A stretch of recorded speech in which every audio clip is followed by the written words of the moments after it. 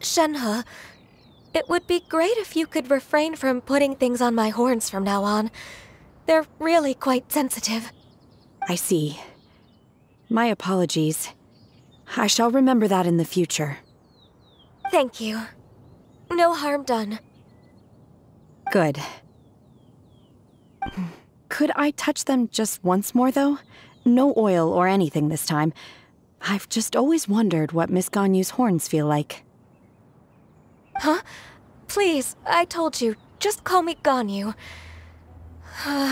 Well, alright. Just be gentle. Firm to the touch with no discernible temperature. Oh, not unlike certain medicinal plants I've eaten before. Oh, still, Ganyu appears to be shaking like a cat whose whiskers have just been touched. I should stop. I see. Then I'll apply the oil to your forehead next time. Oh, no need. I'll just refrain from taking afternoon naps outdoors. Anyway, we should probably get started on our kite.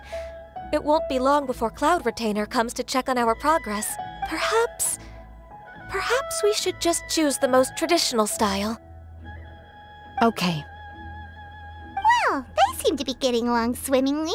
Let's not disturb them.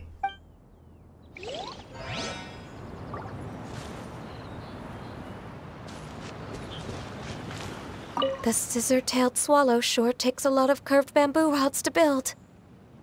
Ugh. It broke.